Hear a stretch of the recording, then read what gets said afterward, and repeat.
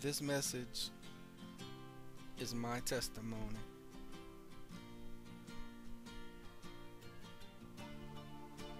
My name is Norman Rocca.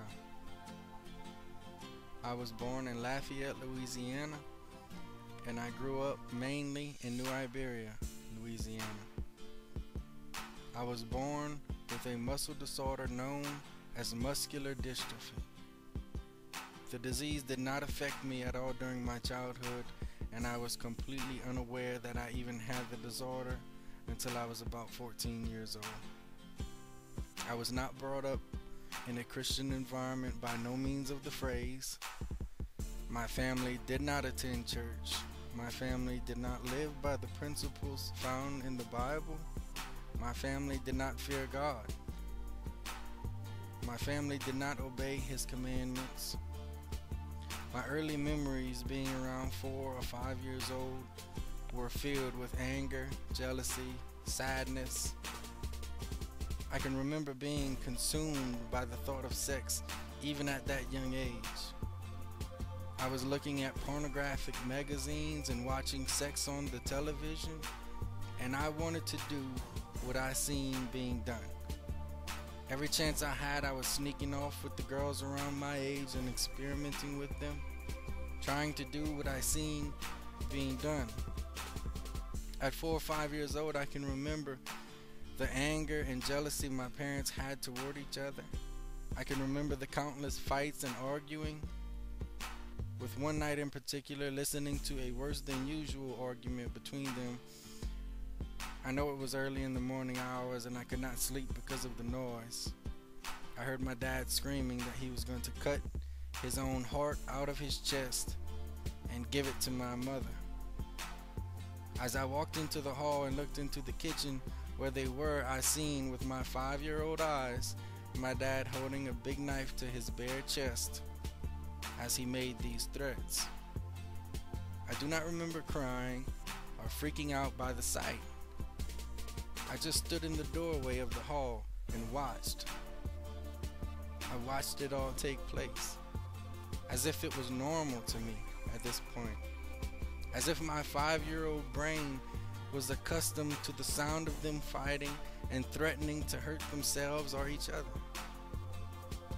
My ages of 6, 7, and 8 were full of parties, alcohol, drugs, perverted people, violence, fighting, and profanity. And unknown to me, I had a disease inside of my body that was slowly becoming stronger and more profound. Yet, in spite of all the things I grew up in, I was a happy child. I was content with the way things were. My dad was not always around, but he always found a way to provide for us. We grew up in poverty all of our life, but my dad, even though he struggled with drugs, faithfulness, violence, and the party scene, at those times he never abandoned me and my brothers, to the point of leaving us behind, and for that I am thankful. I can remember, in spite of all the things I witnessed in my young life, I always knew my dad was somewhere, and I always knew that he was coming back home someday. And I know that's more than some people have. Yes, my dad was not the best dad he could have been, but he was my dad. Yes, I seen him do many horrible things growing up, and yes, I heard him say many horrible things growing up. But he was always teaching us some kind of moral standard. He tried his best to teach us the do what I say, not what I do gospel.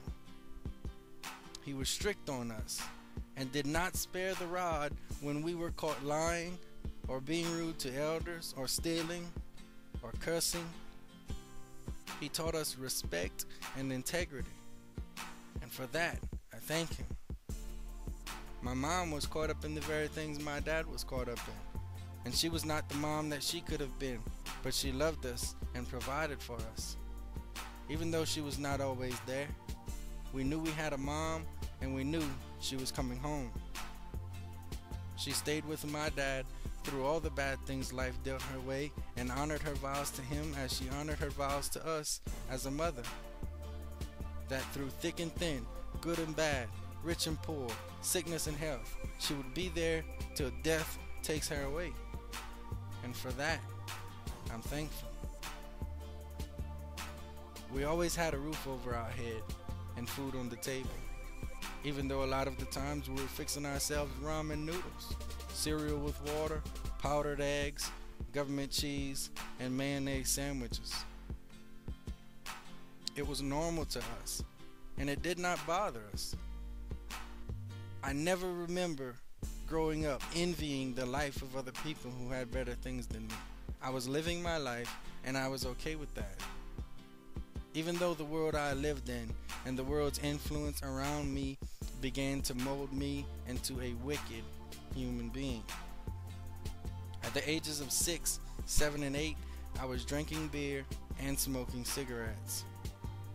My knowledge of sex, drugs, gangs, and violence at the age of 8 years old was more than any full-grown adult should possess. We did our own thing as children because the babysitters we were left with while my mom and dad were gone did not do a sufficient job keeping an eye on us, to say the least. We ran the streets, walked the railroad tracks, went where we pleased, and did what we wanted to do. If that meant climbing into someone else's property and digging around, then that's what we did. If that meant riding around town with a pellet gun, shooting out people's windows, then that's what we did. If we wanted to ride our bikes across town, we did. If we felt like going to the store, we did. I can remember at those ages I was always hustling.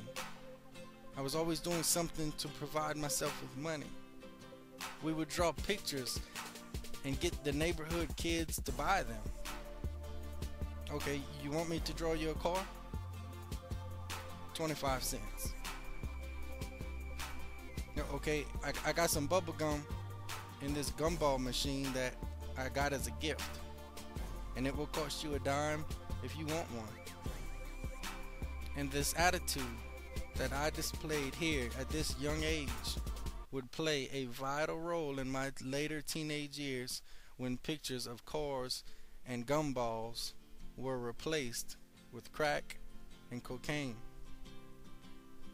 My ages of 9, 10, 11, and 12 were not as much filled with alcohol and cigarettes as they were filled with sex and violence. My heart's desire at these ages was sexual and violent. I was engaged in extremely sexual behavior with girls and engaged in barbaric, violent behavior with boys. When the opportunity to be sexual with a girl came around, I was engaged. When the opportunity to become violent with a boy came around, I was knuckled up. At 12 years old, I was living my life as I knew it. In spite of my behavior, my grades in school throughout these years were somehow filled with A's, B's, and sometimes C's. My ability to retain things with limited interest on my part made test taking and passing those tests very easy for me. By the time I was 13, I was introduced to rap music. First time I ever heard or even paid attention to that type of music. And I was rapidly changed by this music. At the age of 13, I began to smoke weed. I smoked weed for the first time, and I was instantly addicted to the world of being high on marijuana. I was introduced to the world of selling drugs to bring an income. The muscular dystrophy in my body showed the first signs that went unnoticed, as my smile was not a full smile because the muscles in my face began to weaken. By the age of 14, I was handling sometimes pounds of weed at one time for my uncle, who also suffered from muscular dystrophy, but a much more severe and aggressive muscular dystrophy, as he was completely dependent on a wheelchair by the time he was 20. And I stayed with him and was responsible for weighing out bags of weed for distribution. It got to the point where I didn't even need a scale to weigh the bags for me anymore. I can simply put weed in a bag, and by looking at it and feeling the weight, I can tell if the bag needed to be sold for $10, $20, $40, $70, or $200. And at this time, I noticed that I could not fully hold my hand straight above my head anymore. My arms were not affected yet, my legs were not affected yet, but my shoulders showed the beginning stage of muscle loss. Very slightly. I was brought to Our Lady of Lourdes Medical Center in Lafayette, Louisiana, where I was diagnosed with muscular dystrophy. My grades in school went from A's, B's, and C's to all D's and F's. I did not care about people at all or their opinion about me. I was upfront, outspoken, and was at my beginning stage of becoming a menace to society. My 14th year was filled with smoking weed, getting drunk, partying, and just doing whatever I wanted to do. I could still run and jump and move very well and freely at this age. My 15th year was filled with smoking weed, selling weed, taking Lortabs, selling Lortabs, riding around with my trouble-hungry friends, drinking alcohol and liquid hydrocodone, while attending parties and teen clubs only to start trouble and prove that we were the toughest guys around. At the age of 16, I was introduced to cocaine, and I sniffed cocaine for the first time. And at this point, I dropped out of school completely. My entire 16th year is nothing but a blur, almost like a dream. I can remember bits and pieces here and there, but the year was consumed by an everyday, non-stop party full of drugs and fast living. I can remember being threatened with guns and knives by others while trying to fight. Many nights of my life I do not even remember at all. The muscular dystrophy at work in my body did not stop me at all. If anything, it made me worse. At 17 years old, I was a dangerous person, and I did not care who or what was in my way. If you were in my way, you were going to move. I was violent and I was proud.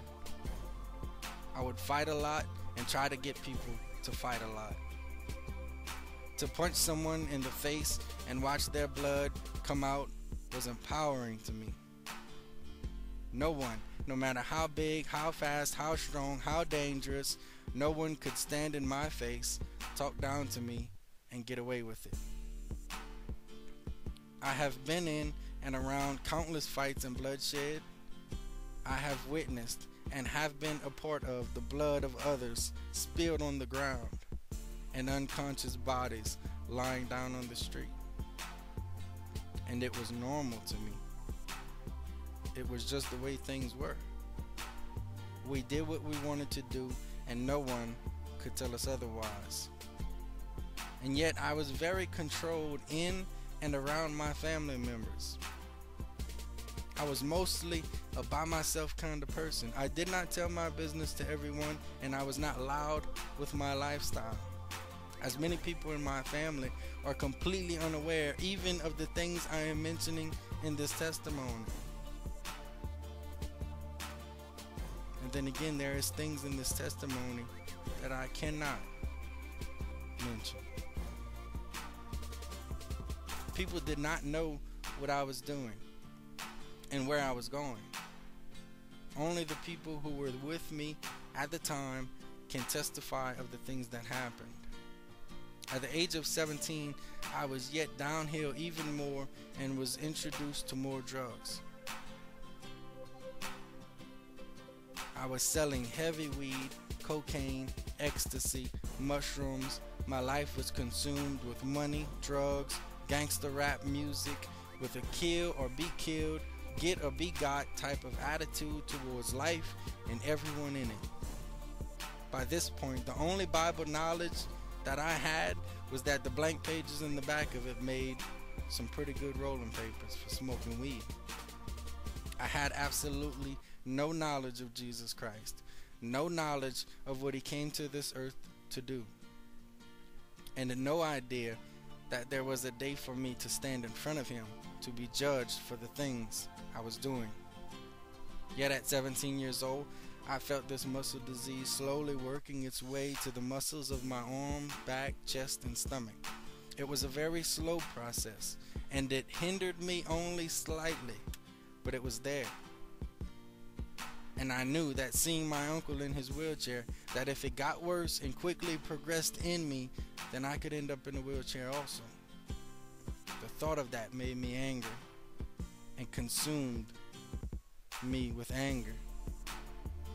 It confused me at the same time. The thought of not being able to do what I wanted to do, the thought of not being able to go where and when I wanted, made me very angry. So being 17 years old and living a life full of hatred and sin, I can remember one night I was high on marijuana and I picked up a Bible. I remember trying to read it, and I was angry and confused because in spite of my IQ score at the time, I could not for the life of me understand what I was reading. It's almost as if I was trying to read an unknown language, even though everything was written in English. I don't remember where I found it, but I remember thinking that since there was no man-made treatment for what I have in my body, then God must be able to help. I had no idea who God was, but I always felt there was some kind of intelligent being watching over us. I used to argue with people who were atheists that God had to be real. Every one of us at the time was high on crystal meth, and yet there we were, having a religious debate on if God existed or not. I did not have any intention or desire to give up my sins or to stop living the way I was living. I just wanted God to heal me so I can continue my life. I can remember being angry that I had this in my body, and I had tears falling down my face because I was angry that something was slowly weakening me, and I had absolutely no control over it. So God was my only option. And I remember saying, God, if you are real, talk to me and tell me you're going to heal me. Silence. And as the tears dried up on my face and the room was still just as silent as when I started, I walked out of that room more wicked than when I went into it. By the age of 18, I was selling weed, ecstasy, Lortabs, mushrooms, cocaine, crystal meth. I was cooking and selling crack.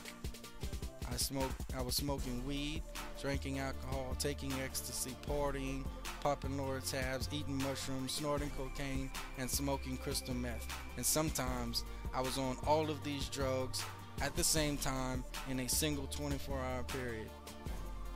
I was consumed to a very large degree by sexual immorality and violence. I was a drug pusher. I was a drug user. I was a criminal. And I was a lawbreaker. And I was always associated with criminals and lawbreakers. If I seen something I liked, I took it.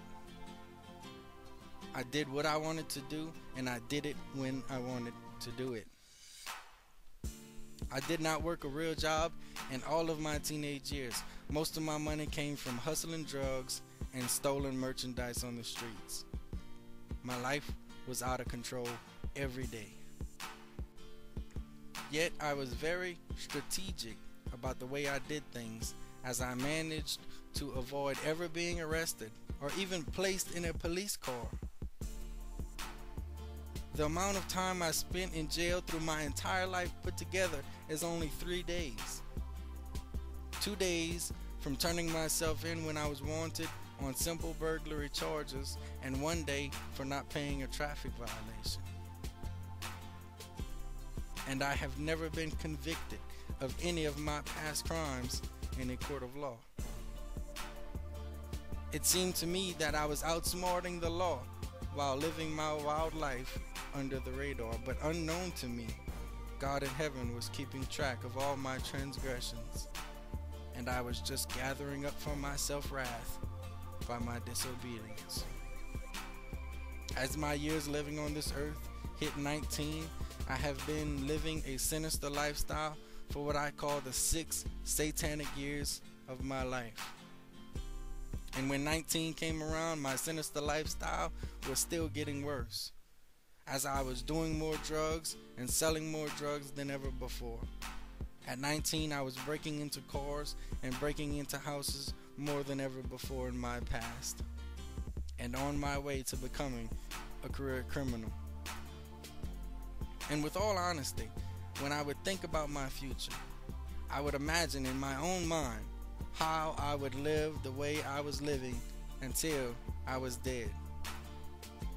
There was absolutely nothing in my mind about changing. Then, in the middle of my 19th year, which was December 2005, I heard that my cousin James Wallen was coming to visit after being in prison for a number of years. My cousin James was in and out of prison throughout his entire life. And my life was kindergarten playground when compared to his. We knew when Jimmy was getting out of prison, then it was party time to a higher degree, crime to a higher degree.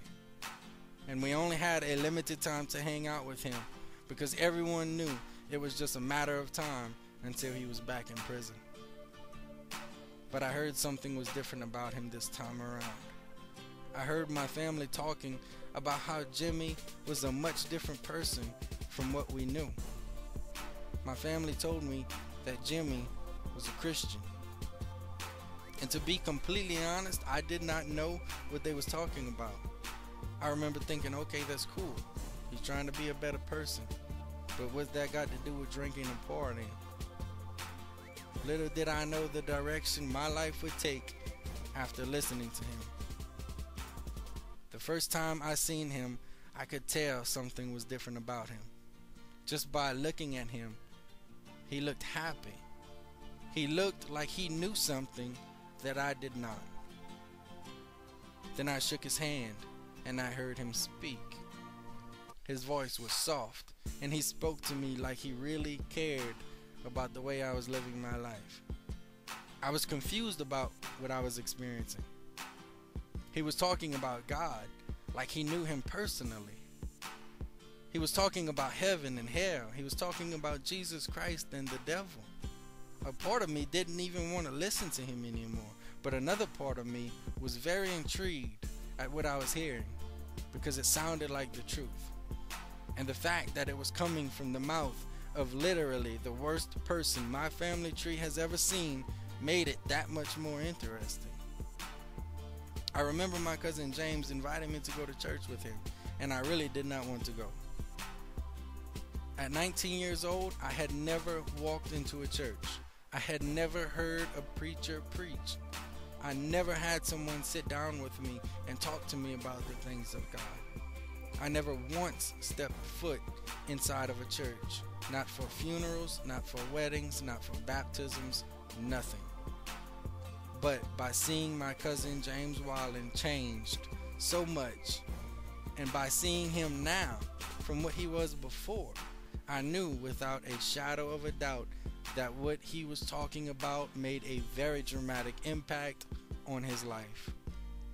He did not want to party. He did not want to drink and smoke. He did not want to do drugs and commit crimes. His concern was his family spending eternity in hell. He preached to us all and became known throughout the family as the Reverend. When he was asking me to attend church with him, I was hesitating, but at the same time, interested in that if something had the impact enough to change my cousin Jimmy into a preacher, then I wanted to find out what it was. And on that weekend, I had a choice to make, and that was this. On the one hand, my friends was wanting me to go with them because they knew a computer warehouse we could break into and make some quick money. And on the other hand, my cousin Jimmy was asking me to stop living life like God did not exist and attend church with him. Because he's been down this road many times, he knows where it leads, and he does not want to see me going down the same path. My choice was made, and that weekend I told Jimmy I was going with him to church. I went with my mom and with my cousin Jimmy. And I remember getting out of the car and being very nervous. With a very cautious nature, I walked into the building. I was walking into First Assembly of God on Admiral Drive in New Iberia, which is now named Assembly Christian Center. There was a guest speaker that night, and they announced his name, Ivan Tate. We were sitting upstairs, and the service began. I do not remember all what the preacher was saying, but I can remember feeling very condemned about my life and the way I was living it. I remember being glued to what Ivan Tate was saying because I just knew it was right. Even though in 19 years I had never heard a preacher, never heard the Bible taught, I knew that what this man was saying was completely true. I sat through a few hours which seemed like eternity, and as I listened to the Word of God, I knew he was speaking the truth. And at the end of the service, when he asked the crowd if anyone wanted to know God on a personal level, I stood up. And when he asked the crowd if anyone wanted to give their lives to Jesus Christ, I walked down the stairs and I walked to the altar. Ivan Tate asked me to pray with him, and as I followed him in a prayer, meaning it with all of my being, that if God was real, I wanted to know him, my body began feeling very weak. My body began to feel very warm, and my legs began to shake as if I was about to lose my balance. I did not know what was happening. It was very, very weird. But I held myself up and I continued praying. At the end of the prayer, I walked out of that church building, and even though I was completely sober that night, I felt as if I was on some heavy drugs. I felt as though I was floating. My body felt very light, and my mind was very different. I went home, and my dad gave me a Bible. I went into my room and began to read, and to my amazement, I understood every single word I was reading. I read and read and read until I fell asleep, and when I woke up, I continued to read and read and read. I was consumed by the Bible. I started praying and talking to God, and He began talking to me. He told me that I was called to be an evangelist, and that I was called to preach the gospel. Every part of my life from that day forward was different, and I was instantly turned 180 degrees from my previous life. I did not want to smoke, drink, do drugs, or even cuss anymore. I quickly became known throughout my family as being a changed person. I was a Christian now, and all I wanted to do was what Christ wanted me to do. No more partying, no more stealing, no more being a menace to society. Well, I was a different kind of menace to society, because everywhere I went, I was preaching. I was preaching to whoever I was next to in public. I was very passionate about the things of God, and I wanted to tell the world. I did street preaching. All throughout South Louisiana. I street preached in Houston, Texas, Panama City, Florida. I would make tracts. I made ministry cards. I'd pass them out all the time everywhere I went. I was kind and generous, even to strangers. I would feel the love that God has for the world as I shed countless tears over the sins of people I never met before, and over the condition the world is in. I was dramatically changed by my encounter with Jesus Christ. Since January 2006, I have been living a very different life and continue to learn more about Jesus Christ and the Bible as the years go by. I am right now 27 years old and more in love with Jesus Christ than ever before in my life. The muscular dystrophy in my body continues to get slightly worse as the years go by, but I can still walk, drive, work, and I can still provide for and protect my family. And for that, I thank God in heaven. I am dedicated to God more right now than ever before in my life. I confessed my sins to God. I received Jesus Christ into my life. And from that time forward, I have never been the same. My official ministry has begun, and I am convinced that what God has done for me, He is willing and able to do for you listening to my voice.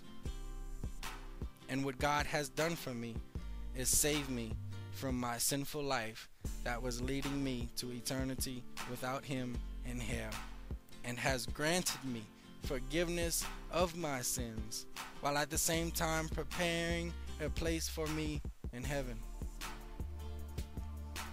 Throughout the years of my Christian walk, I have had many ups and many downs. It has not been easy. It has not always been victorious.